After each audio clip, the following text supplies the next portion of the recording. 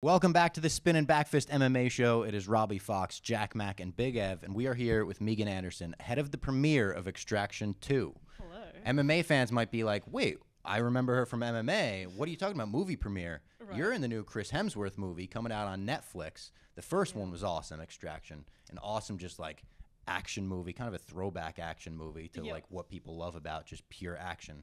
Now the second one, we haven't seen it yet because it's not out yet. We have a coworker that got a screener, and he has been hyping it up all month. So I haven't seen it either. Oh, you haven't even seen the final I cut? haven't seen it either, no. Unreal. Our coworker that saw it, Ken Jack, he does a movie podcast for Barstool. When he saw it, he was actually told he was like the first person outside of the crew to see it. Oh, wow. When did he watch it? Like a month ago. Oh, wow. Yeah, like I don't know. Like obviously, I know my parts, but I have like a vague idea of like what it's going to look like because obviously being there, I've read the scripts, all that kind of stuff. But like one of my good friends who is a double was able to see a like a screening when they were doing reshoots, like a rough screening of reshoots earlier this year, and he was like, it looks really good. And then obviously they've, you know, I think they've done Spain, Germany, Prague for like premieres so far, and like they're coming to New York, and the one in Prague, like because we filmed there, we filmed in Prague in the Czech Republic and Vienna in Austria, and like all of the like the assistants and the crew and all that kind of stuff that were working it, like messages, they're like, oh my god, it's amazing, like it's just so action packed. Like that is like the theme, is like it's just balls to the wall action pretty much. I love that. Which I'm like not mad. How do you get involved in it in the first place? So crazy story. They messaged me on Instagram. Wow. Like, so the film is originally supposed to be filmed in Australia. And so I think Sam Hargrave, who was the director, had just flown to Australia, and they were thinking like, hey, like, why don't we get in, you know, bring a woman in that can kind of fight, be in some of the big fight scenes type deal. And they're in Australia, so obviously like my name popped up.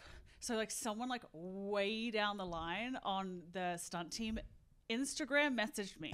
Went to my other, I thought it was fake. I was going to say, yeah. It's like a bot. It was one of those bots. Yeah. Hey, do you want to be in the new Chris Hemsworth movie? Yeah, You're like who says that? Yeah, sure. So I thought it was fake, and they I didn't respond for like 2 weeks. But like it kept like, for some reason I kept thinking about it. I was like, you know what, like I'm just gonna reply. If it doesn't end up, you know, working out, don't lose any sleep. If it works out, I'm like, this kind of a cool thing if it's legit. Very so cool. Scrolled through 2 weeks of like other messages, found it, replied back to them, and then I, you know, gave them my email, talked to like, you know, somebody a little higher on the stunt team, and then the next thing I know, I'm on a Zoom call with Sam, the director. I was like, oh, so this is like legit, like this is real. You're getting cast, yeah. And then like obviously went back and forth, and at the time, Sydney in Australia, where they were going to shoot it, they were like in and out of lockdown. Like it was a nightmare. Nobody could get in the country still. So they ended up moving it to Prague in the Czech Republic. And I went out there like end of September of 2021. And then it came back mid-December, Christmas, New Year's here. Went back over there 3rd of January to like the 4th of April, and was there the whole time.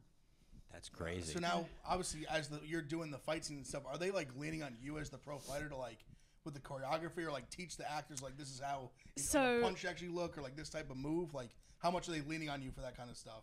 Not a lot. Like they utilize a lot of the, you know, my fighting style in the choreography, but like fighting and film fighting is so different.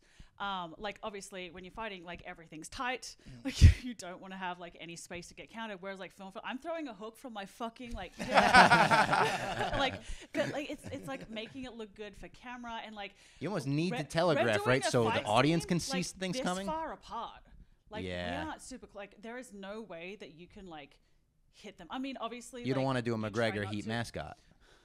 Not you got to pull your punches, dude, bro. Like I seen that, I was like in my head, I was trying to like rationalize it because I'm like, this has got to be fake, right? Like this is obviously like pre-set up, but I'm like, why is he hitting this mascot so fucking hard? The second shot was The ground and pound shot was I'm a little woke to it though. I think. You think the mascot was in on it? No, like in terms of the hospital stuff. It was. They were promoting something because he had something in his hands. The and he was spray. spraying. Yeah, it's McGregor's spray. And it's the title? Yeah.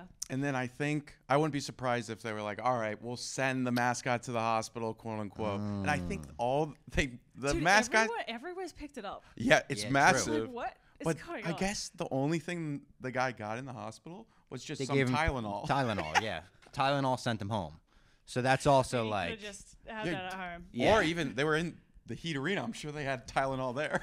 But if you get if you're the mascot, you get punched by McGregor. It is a cooler story to say McGregor sent me to the hospital. My mind would go straight to dollar signs. True. Yeah. Cha-ching! Cha-ching! Yeah. It's like the photographer who's Yes, suing Devontae the, Adams. Yeah. Yes. Like he pushed at the Oh, end. I of remember the, that. It was like back in September. I- and he Yeah, pushed it him. was against the Chiefs. Yes. That's why I remember. He's like, oh, whiplash. Oh, my neck. So, yeah, it's the Soprano scene. Like, Yeah. any given Friday, any given Sunday, I meant they do Yes. that too. Yeah. He's like pushing him down, and he's like, you get that? You get that? So as far as pulling punches, though, Yes. like, is that just a matter of you're so far away from each other that, like, there's no opportunity to hit each other? Or was that a thing you had to actually watch for? Bit of both.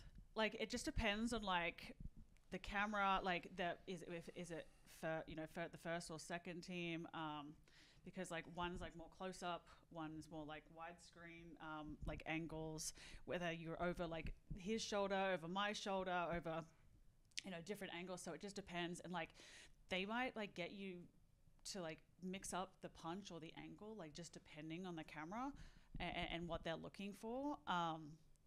So yeah, like sometimes it's like, for the most part, we're not super close, and like, but I mean, anything could happen. They could like take that one step in, Yeah. like they're right there. But I think that's like the difference with me is like I know how to range control, so I was able to kind of like make sure to manage that. I can't let you get close. Yeah. Yeah, like and if I seen like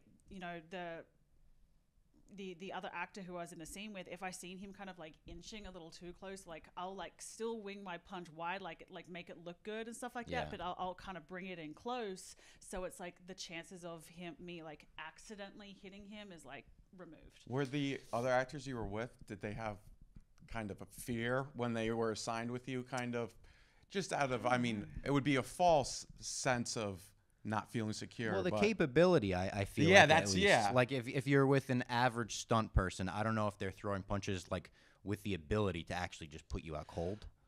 I mean, I feel like a lot of the stunt guys, like they Former like, fighters? I mean, maybe not former fighters, but they train.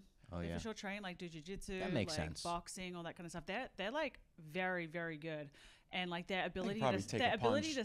sell, Yeah. like is like top tier. But yeah, I don't know. I didn't really talk to Adam about that because he was the guy that I did my fight scene with. He's one of the male leads, Adam Besser, and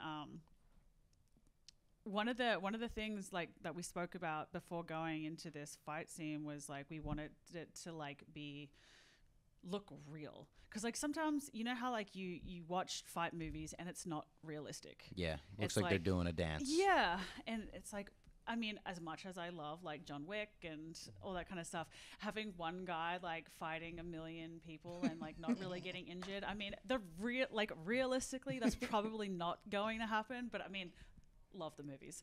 They're sick, yeah. So one thing that we wanted to do is like we wanted to be ugly. We wanted it to look like an actual fucking fight.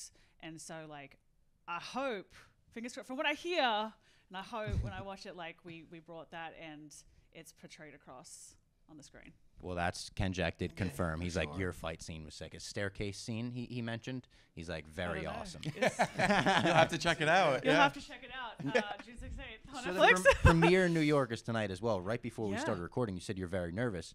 Are you nervous for just watching the movie? Are you nervous about the red carpet and the interviews? Are you nervous about how people are going to perceive the movie? Where are the nerves from? Kind of like a bit of like, yes, all of Okay. the above. Okay. Obviously red carpet, like this isn't like a regular red carpet. This is like a black tie red carpet, like floor length dress. I'm like, I have to like. Firstly, finding a dress long enough for me is a fucking nightmare. And then I found a dress long enough, but it's so long that I have to kick the dress out with my shoes so I don't trip over it. I'm like, do you need one of us to be like the guy with the Yeah, train? with the bus. I'm going to follow you and hold it in the back.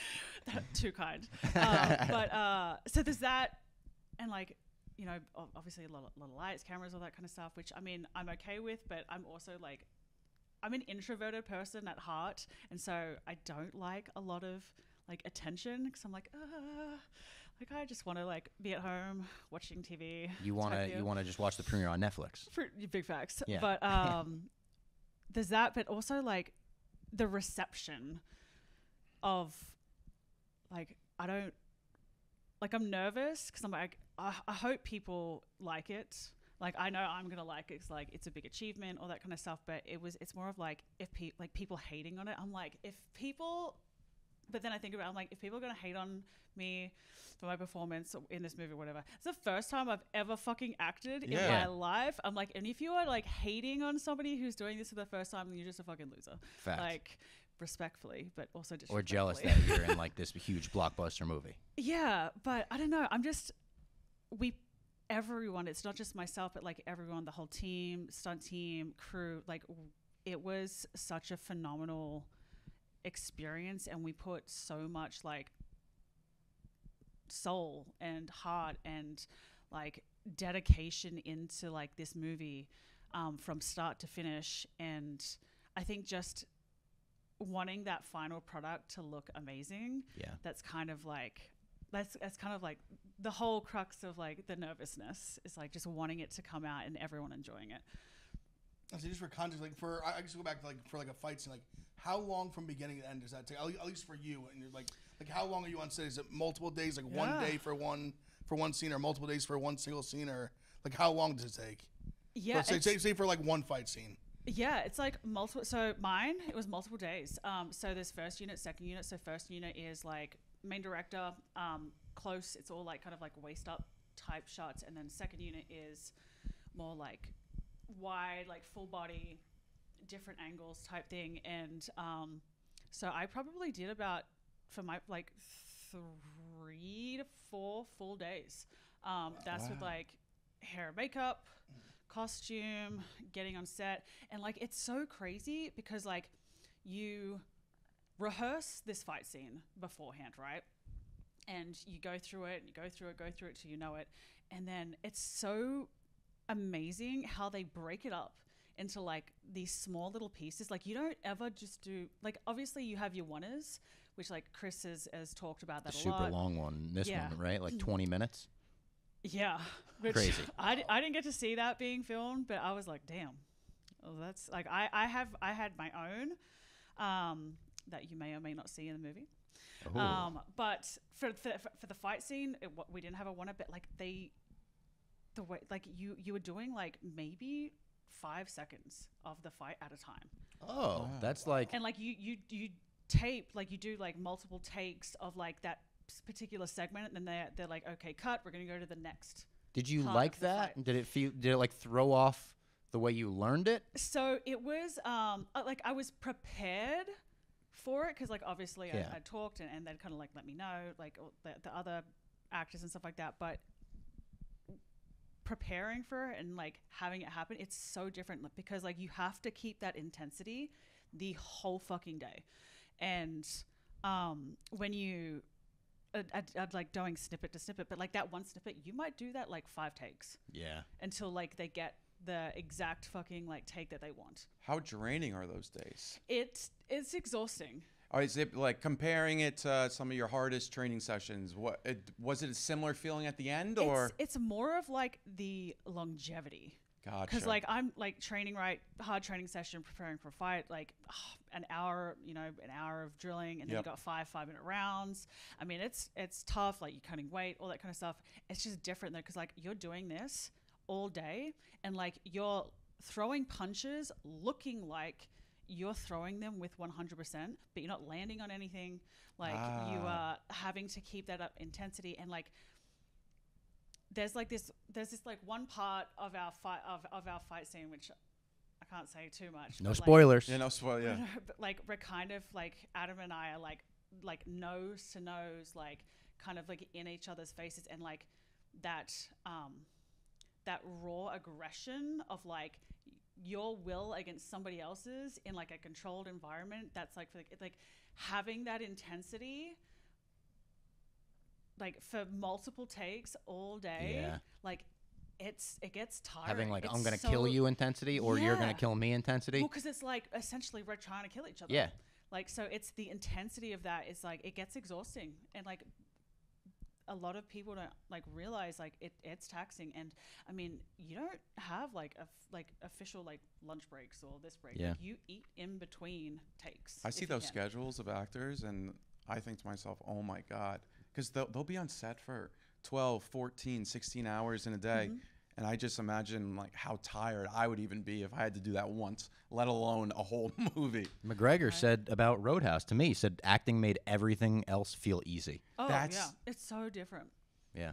Like 100%. And I'm sure like he probably had a lot more like longer days because he has such a prominent role in the film. But it's just like that's why there's like there's like a schedule in place that like after X amount of hours or days in a row, like you have like it's like on you know the was it the guild or something guild, like yeah, they make you have it's take like a break. Compulsory, you have to like take a break. It's like under the it's like the union like thing. that. Yeah, union. Yep. Yeah. SAG, was it SAG? Yes. Yeah, Screen SAG Actors AFTRA, Guild. Yeah. It's like compulsory, like to make sure that because we were doing like a lot of like long days, and like some of it it's like light dependent. So when we were in Vienna, it was light dependent. So like when the sun set, we couldn't film anymore. But when we were doing the fight scenes, it's like indoors. So we went as long as we needed to get the shots that we needed to that day. That's crazy. Is this? I can imagine having to be so intense. You're just flipping the switch on and off all day long. Yeah. Is this something that you want to pursue now in the future, acting, or even like, I don't know if you've ever considered pro wrestling, but I figure like choreography in terms of stunts and stuff could lend itself to that. Yeah, I mean, I always thought like if I would transition to WWE. Yeah. Because I love it. I've been a big fan of it my whole life. Randy Orton. He's my favorite too. He's like he's my the goat. Right. No, big facts. But no, he and a lot of the women like Beth Phoenix inspired me, and particularly like obviously I didn't grow up normally like other people being 6 foot tall. Yep. So like having strong women like that, be able to kind of shake it. Like Rhea Ripley is now. Like, she's crushing it. The biggest girl crush she's like on her. honestly like one of the best in the company right now. Right, and the fact that she's Australian too, I fucking love it. Yep. But I thought like I would want to transition over, but like it is such a physical sport. I'm like, I don't know if my back could take it. My back it's and my crazy. knees Randy could take Orton's it. currently like inactive because he's got back injuries from the RKO. Yeah. Well, I mean, he had a long career. Yeah. How long it's 20 years of doing the RKO, throwing yourselves on your back, over and over, 300 nights a year. It'll add up. 300 nights a year thing is that schedule is just insane. Yeah. It almost really is it's comparable kind of to the movies. Oh yeah.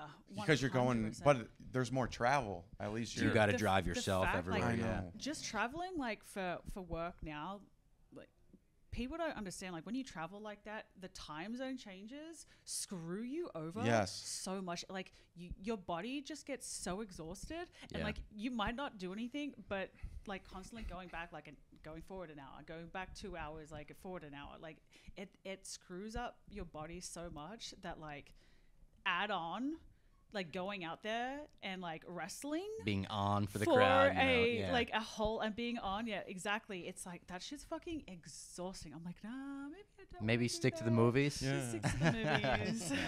Like I can look like I'm getting beat up, but I'm not actually getting beat up. You know what I mean? So I'm not mad at it.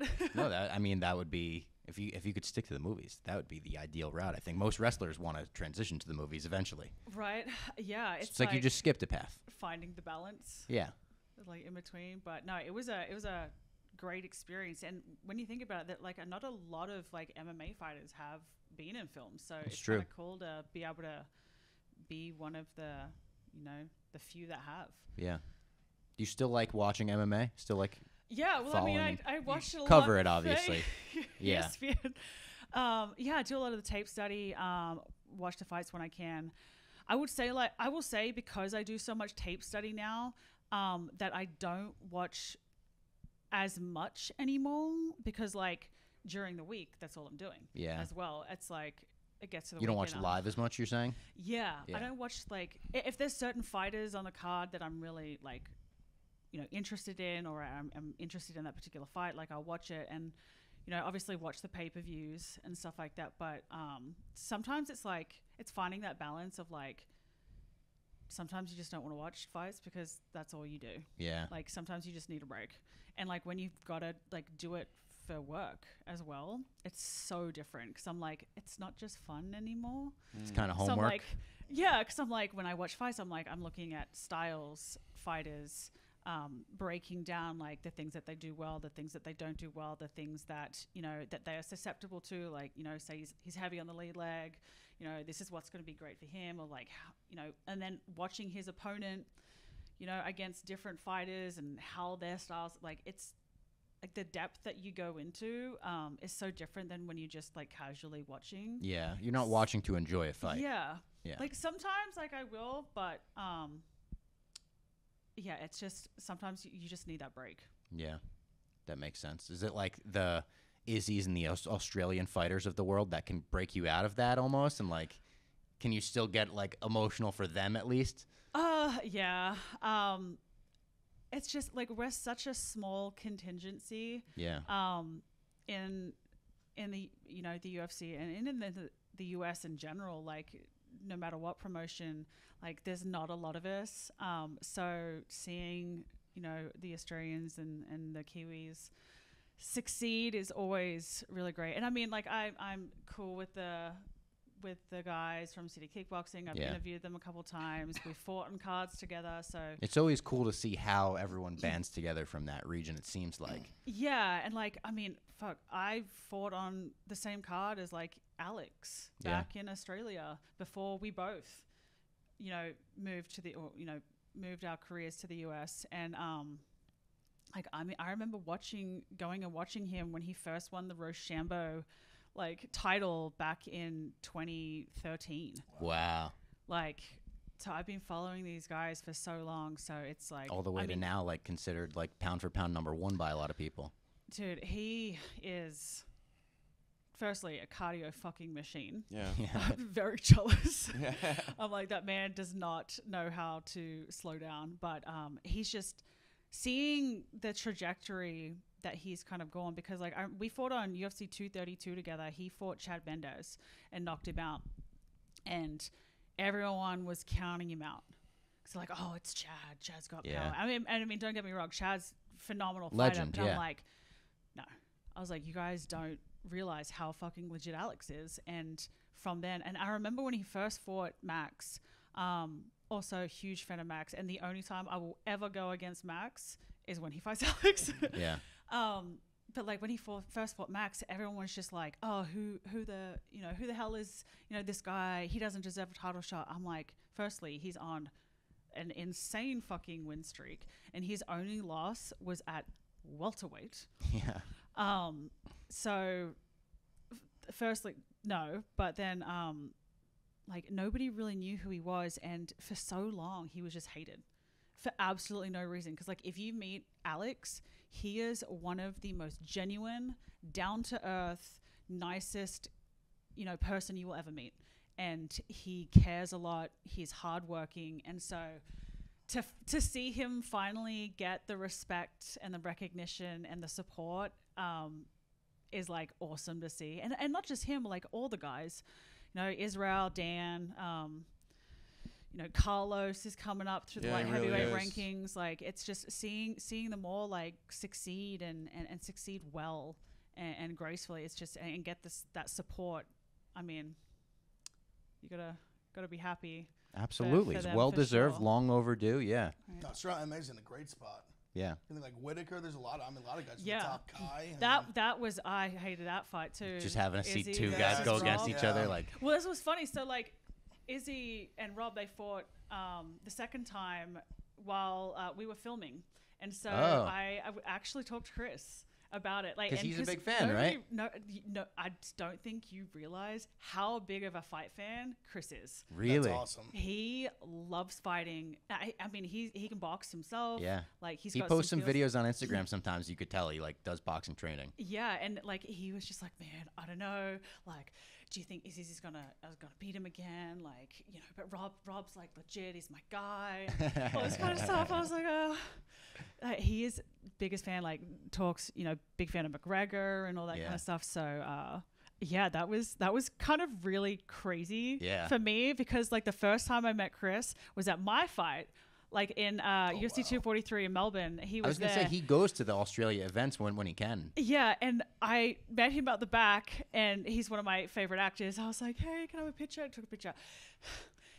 I was like, hey, hope you have a great night. It was 10 a.m. in the morning. It's like, oh my God. My manager at the time, Tim, like immediately within earshot, he's like, really? Morning? He's vegan? like smooth. Fucking 10 a.m.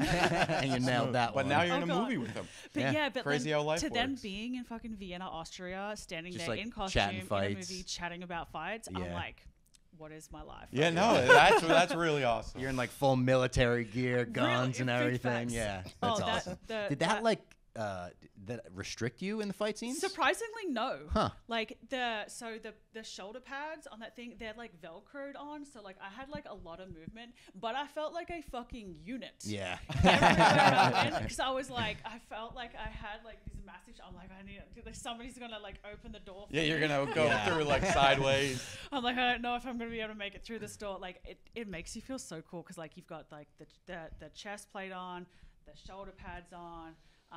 You've got like your like regular belts with the boots, with the harness for the pistol, and then I'm carrying around a fucking Saiga 12, like a huge gun. That's real.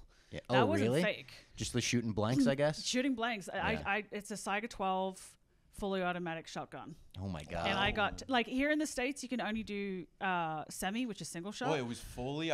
But wow. I was an automatic shotgun. Well, semi, like fully, you could only in America have like military only has that.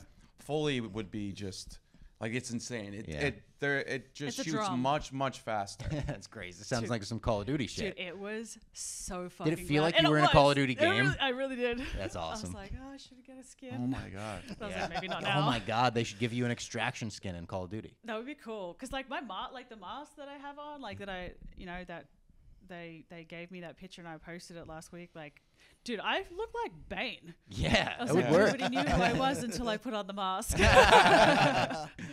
Well, we're excited for the movie. Comes out on Friday on Netflix. If you're watching this, Friday is June 16th. So make sure to look out for that on Netflix. Extraction 2, super long take in the movie. A Warner, as the people in the business call it. Yeah. Lot of action, lot of helicopter scenes. Love that.